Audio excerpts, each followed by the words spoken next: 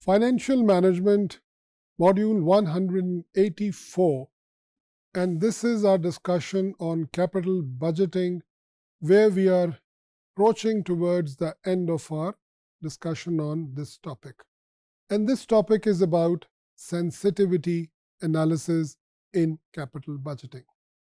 The term sensitivity refers to the vulnerability, the changes in the results, or we may say that changes in the returns with reference to various changes in the parameters or the other variables which affect our return. यानी अगर हमारी actual investment के अंदर कुछ तब्दीली आ जाए, या हमारी साल्वेज वैल्यू में, या हमारी एस्टिमेशन ऑफ इनफ्लोज में कोई तब्दीली आ जाए, what will be the impact of that change on the return? That means that if we are talking about accepting a certain project at a particular given outflow and a given set of inflows, then if that outflow changes by a certain percentage, would that project still be acceptable to us? Or if the outflow changes a bit, then would it still be acceptable to us or not? यानी अगर with a little variation of inflows and outflows, अगर हम अपने profitability index, NPV और IRR को apply करेंगे, तो क्या उनके रिजल्ट्स में कोई तब्दीली आ जाएगी? और अगर आएगी तो क्या प्रोजेक्ट की प्रेफरेंसेस में कुछ तब्दीली आएगी, कुछ प्रोजेक्ट बेहतर एक्सेप्ट हो जाएंगे, कुछ नीचे चले जाएंगे? This is what do we do in sensitivity analysis in capital budgeting.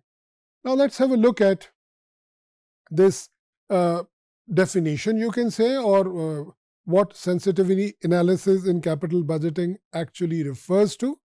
It is something which is related to the impact of outcome. Outcome means the results of our discounted cash flow methods on the basis of change in our estimates. In our estimates related to outflow, हमारा ख्याल था कि 110 million rupees require होंगे, लेकिन actually 120 million require हो गए. तो फिर हमारे रिजल्ट्स में कितनी वेरिएशन आएगी? क्या एक्सेप्टेंस और रिजेक्शन भी हो सकती है, यानी एक एक्सेप्टेंस क्या रिजेक्शन में बदलेगी, या कोई रिजेक्शन एक्सेप्टेंस में बदल जाएगी? इतनी तब्दीली भी आ सकती है. सेंसिटिविटी एनालिसिस हमें ये बताता है इनिशियल आउटफ्लो का तब्दील हो जाना, ऑपरेटिंग इनकम या इंक्रीमेंटल कैश इनफ्लोज का तब्दील हो जाना, और साल्वेज वैल्यू या टर्मिनल कैश फ्लो का तब्दील हो जाना हमारे इन्वेस्टमेंट डिसीजन पर क्या इफेक्ट लाता है. This is what we study in sensitivity analysis. So what do we do in this process? We actually take the initial or original set of data, and that is the outflow and the incremental inflows and the terminal cash flow. Then once we have done that, then we see that if this goes up by 5 or 10 or 15 or 20%, and we see that what changes would be there. Let's have a look at this spreadsheet where we have got somewhere in the middle original estimates of our investment. So when we see that original estimate, we see that the outflow required is 100,000, जो हमने शुरू में हमारा ख्याल है कि इस project में पैसा लगेगा, और हमारी नेट ऑपरेटिंग इनकम जो हर साल होगी वो लेट्स से 25,000 रुपीज़ है, और एंड ऑफ द प्रोजेक्ट पे ये साल्वेज वैल्यू, इस प्रोजेक्ट की साल्वेज वैल्यू यानी स्क्रैप वैल्यू या टर्मिनल वैल्यू या रेजिडुअल वैल्यू, उस वैल्यू को कहते हैं जो किसी भी एसेट की उसकी यूजफुल लाइफ के एंड पर होती है, यानी वो उसकी ओरिजिनल वैल्यू से बहुत कम होती है, लेकिन बहरहाल वो एक ऐसी मॉनेटरी वैल्यू है जिस पर उस एसेट को डिस्पोज ऑफ किया जा सकता है. So in sensitivity analysis, we will actually see that if these values are fluctuated by 5, 10, 15, 20%, what will be the change and then finally what will be the impact on our results of discounted cash flow methods.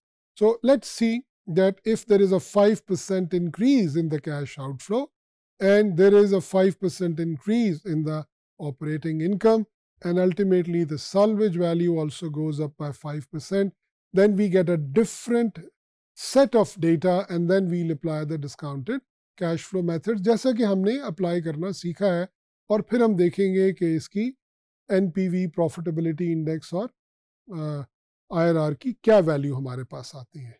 Then in the next column we increase the amounts by 10% और outflow 100,000 से 110,000 अगर हो जाए, operating income 27,500 हो जाए और salvage value 11,000 हो जाए, तो फिर हम इस सेट ऑफ डेटा पर फिर एक मर्तबा से डिस्काउंटेड कैश फ्लो मेथड्स को अप्लाई करके देखेंगे कि हमारे पास कौन सा प्रोजेक्ट एक्सेप्टेबल है और नहीं है. और बिल्कुल इसी तरीके से हम इन ओरिजिनल एस्टिमेट्स को लेफ्ट हैंड साइड पर 5% और 10% लेस करके नई वैल्यूज को डिटरमिन करें.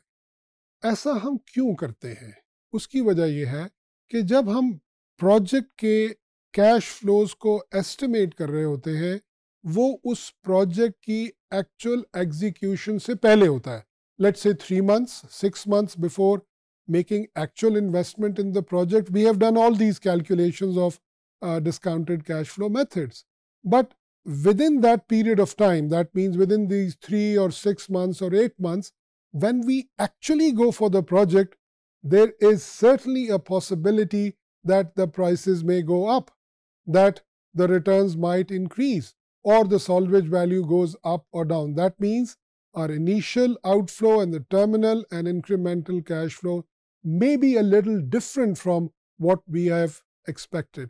So this is the provision that we include. हम पहले से ही अपनी इस possibility को explore करके चलते हैं कि अगर actually prices बढ़ गई या कम हो गई तो उसका impact हमारे decision पर क्या आ सकता है. So we have not done the calculations of discounted cash flow methods only on one set of data, but on 4, 5 or 7 sets of data with 5, 10, 15 or certain possible fluctuations. इसके ज़रिए से हम बहुत बेहतर पोजीशन में होते हैं कि अगर एक्चुअल रिजल्ट्स हमारे एस्टिमेटेड वैल्यू से बढ़ जाएं या कम हो जाएं, तब भी हमें मालूम है कि हमें इस प्रोजेक्ट में इन्वेस्ट करना है या हमें इस प्रोजेक्ट के अंदर इन्वेस्ट नहीं करना है. आखिर में एक बात जो इससे रिलेटेड है और वो इम्पोर्टेंट हमें जहन में रखनी है कि ये ज़रूरी नहीं है कि हमारे तमाम के तमाम कैश फ्लोज, यानी initial cash outflow, incremental inflows और टर्मिनल कैश फ्लो, तीनों में एक ही जैसी तब्दीली आए. यानी ये बिल्कुल मुमकिन है कि हमारी इनिशियल कैश आउटफ्लो 10% बढ़ जाए, लेकिन हमारी प्रॉफिटेबिलिटी या ऑपरेटिंग प्रॉफिट या इंक्रीमेंटल कैश इनफ्लो वैसे ही रहे और हमारी जो स्क्रैप या सॉल्वेज वैल्यू है उसमें भी कोई तब्दीली ना आए. तो हम ये सेंसिटिविटी एनालिसिस किसी भी तरीके से कर सकते हैं कि जिसमें तमाम वैल्यूज़ को एक सर्टेन परसेंटेज से बढ़ा दिया जाए और कम कर दिया जाए, या उसमें से किसी एक या दो वैल्यूज़ को बढ़ाकर या कम करके और उसके बाद DCFs की वैल्यू कैलकुलेट करके ये देखा जाए कि हमारे एक्सेप्टेंस और रिजेक्शन क्राइटेरिया के ऊपर क्या ये प्रोजेक्ट अपनी इन फ्लक्चुएशंस के बाद भी वैसे ही रहेंगे या हमारे डिसीजन में कोई तब्दीली आ जाएगी. और अगर एक सर्टेन फ्लक्चुएशन के साथ हमारा एक एक्सेप्टेंस क्राइटेरियन रिजेक्शन में तब्दील हो जाता है, तो इसका मतलब ये है कि इतनी वेरिएशन के बाद हम उस प्रोजेक्ट पर अपने डिसीजन को तब्दील कर लेंगे. So this is a method which is very useful for making good decisions regarding capital investments.